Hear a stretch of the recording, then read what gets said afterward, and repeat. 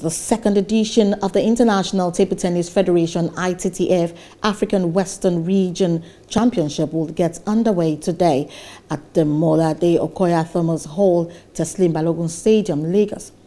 The host Nigeria will slug it out with Ghana, Cote d'Ivoire, Benin Republic, Togo and Liberia at the four-day championship. The chairman of the Lagos State Sports Commission, LSSC, Shola Ayepeku, said that Lagos was ready to host the tournament, but in compliance with COVID-19 protocols. And according to the Secretary General, I.T.T.F African Western Region, Jermaine Carew, all was set for the championship as teams had all arrived, while the venue was also set for the epic tournament that will mark the return of competitive action in the region.